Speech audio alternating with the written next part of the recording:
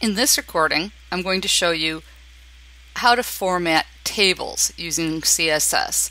I happen to be using Aptana Studio, but you could use Dreamweaver or any other development environment. I just like one that changes colors for the different types of commands that we're using.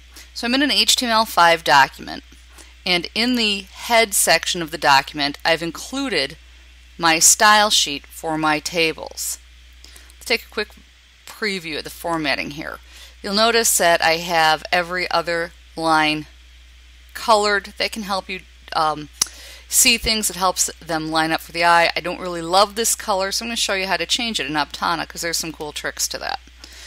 But let's take a look at the HTML code first.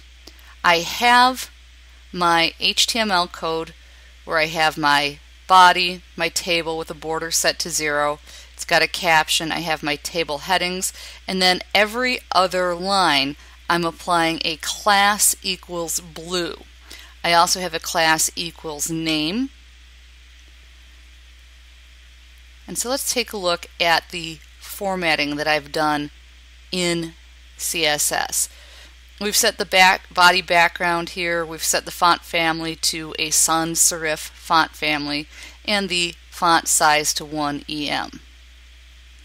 The table has a border of none. I also did that in HTML because not every browser is rendering that correctly.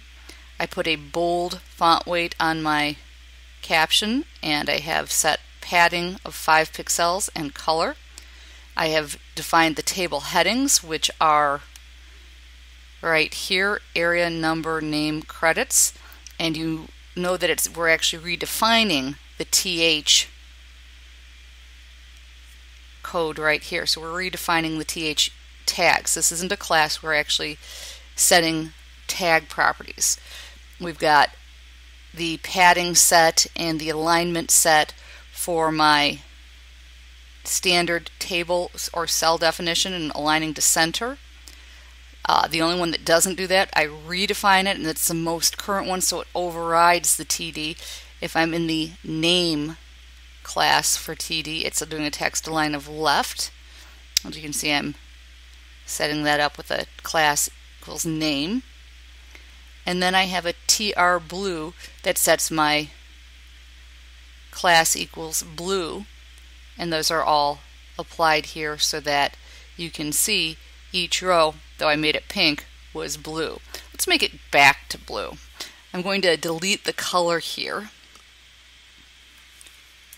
And I want to show you in Aptana, I'm actually picking the command option, which you can't see, but it has an insert color feature for CSS. And you can pick, I like the crayon view, let's pick a real pale blue here. And if I take it over to the color wheel, if I want, I can go a little lighter in that shade. I could go darker, lighter. I tend to like fairly light shading for backgrounds. So let's go ahead and close this, and it'll insert the color that we picked.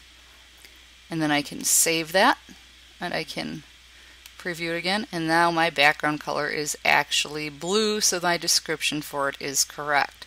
So it is very handy to do some formatting on table structures, and it makes them significantly more attractive. And you'll notice that I did initially set all of the cells to be centered, and then I overrode it for the name column where I have a blue identifier where I'm modifying, or a name identifier where I'm modifying so that the names are left aligned, because I would not like these centered.